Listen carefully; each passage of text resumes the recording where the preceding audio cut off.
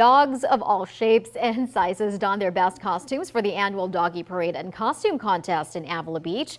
A large crowd lined Front Street to show off creative costumes, and not only on the dogs, but also the owners. It was awesome. Everyone was clapping and cheering, and a lot of fun. You know, lots and lots really, of fun. Truly a once-in-a-lifetime experience. You know, it's every parent's dream to see their kids walk down a parade with the two dogs that they've raised. You know, and the people were excited. You could feel the energy. The dogs were all over the place. I love the energy and the costumes. The festivities kicked off with a pancake breakfast, a fundraiser for the Avila Beach Civic Association.